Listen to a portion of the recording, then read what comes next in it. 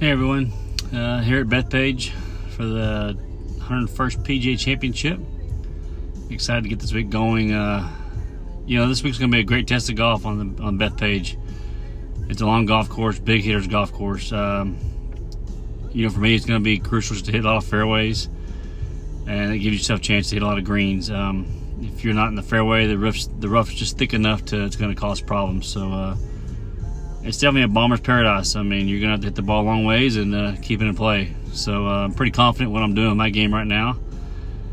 The way I'm swinging, I'm driving the ball well. Iron play is right there as well. So having that confidence coming into this week, knowing how good I'm driving it, and my iron play is being real solid lately, gives me a lot of hope for a great week, that's for sure. And